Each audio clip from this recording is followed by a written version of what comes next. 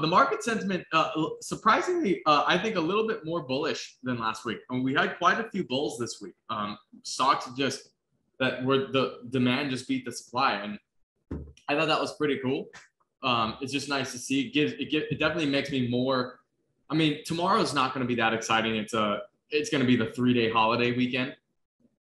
But it makes me more excited for the next week. And this holiday weekend might come just in time, right? Because we kind of need a little reset. Like, the market's just starting to get a little bit better. Nice 3-day weekend. People come back ready to go. So I'm excited for next week, especially because we kind of heated up a little this week. But yeah, I mean, pretty much even amount of bulls and bears. Still not a lot of movers. Like in previous webinars, is the market closed tomorrow? No, the market's closed Monday. Yeah, the market closed Monday, but tomorrow it's going to be like super light. You know what I mean? Like it's going to be super, like trading will probably kind of shut down after the first hour or two anyway. Yeah. So anyway, but it'll kind of be a nice reset, I think. Like the market's just starting to get better, and then everyone's forced to take 3 days off. And people are going to come back and they're going to remember, oh, it's just getting better. I don't know. I think the holiday is going to be it's going to have a bullish outlook. Whereas sometimes it's bearish, right? When things are just getting going, and then the holiday weekend kind of kills the momentum. I don't think that would be kind of a negative impact. I think we're going to have a positive impact on this weekend. So, I mean, that's just my guess. But yeah, just a whole lot of stuff hanging around, and we'll definitely get into some of these. But yeah, like I think that I even put on, a couple slides in the future here. I think that the longs are in control.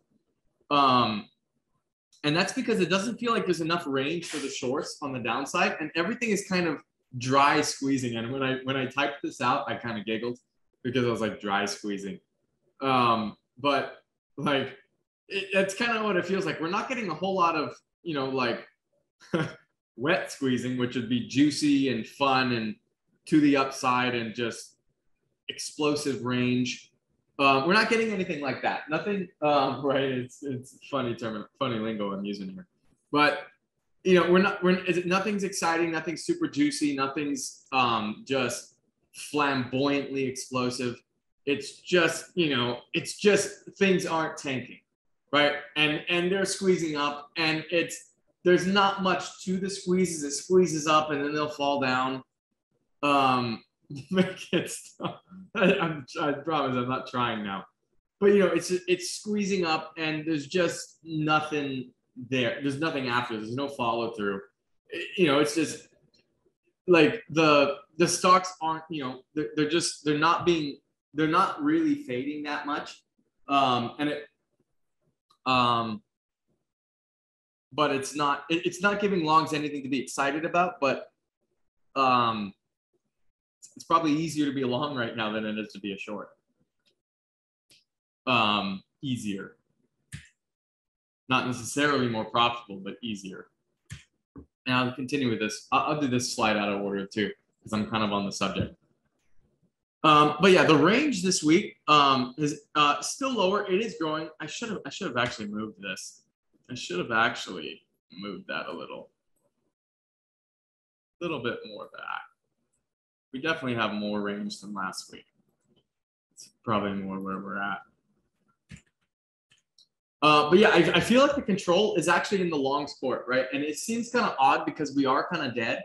But like, it feels like the longs are kind of winning on the few stocks that we have to play with, because it seems like the shorts are a lot more desperate than the longs. Like the longs are, they're not getting bagged on this shit. Like a lot of the capital has left. I think long capital has kind of left, like myself included. I'm not really participating that hard. Like I had two winners this week. I bought GOVX and RDBX, and I won on both of them, but like not a whole lot, and I wasn't excited about them. Like just, like it was, how do I say, a boring win, but like I knew that that was all there was to give, so I wasn't gonna let myself get bagged. And I feel like, you know, a lot more long traders are behaving that way. Like I noticed Harry, he's showing up later. Terry and I used to wake up at 1 in the morning, and now we're both kind of being a little bit lazy. Or sorry, 1 in the morning my time, that would be 7 a.m. market time.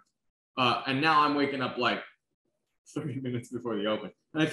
And that was a gradual process, but it's because it's just gradually getting crappier, you know. But I feel like a lot more longs are kind of joining that train. Longs aren't getting bagged like they were. So the only people left in the fucking stocks that are moving are fucking shorts. And this is normally when you get a big runner. It's when longs have kind of turned off. And it's just shorts. Like the only people fucking trading every day are shorts because there's nothing exciting enough for longs. And so, you know, we're getting into this situation where there's a stock that pops, whatever, and shorts just fucking are all over, and longs are like, fuck this, I'm not getting bagged. So the only people in are shorts. Like the only people in are just short. Yeah, longs are on the sidelines, shorts are playing against each other. And so, like, it's just shorts kind of like squeezing over themselves, but longs aren't really ready to engage yet. And that's why we're not seeing the follow through, right? In order to get follow through kind of momentum movers, you need both elements of demand. And in previous webinars, I talked about the two, you know, there's two aspects of demand, right? The aspect of shorts covering and longs buying. And you need both to have momentum. If you only have one, it's gonna fizzle.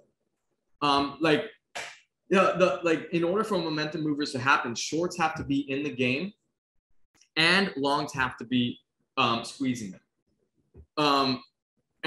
And you have to have that cycle to where longs are confident that, oh yeah, we just pushed, but shorts are still trapped. I'm going to keep buying. And as long as longs keep buying and shorts keep shorting, you know, it will keep going up. And that's how these low float movers are going right now. But right now we're missing an element of that, right? Longs are not excited and they have no reason to be excited. If you look at 2022 so far, as far as the overall market is concerned, I think it's like, I saw some stat on it. It's like the worst open in 30, 40, 50, 60 years or some number like that. It's literally the worst open of the market in a very long time.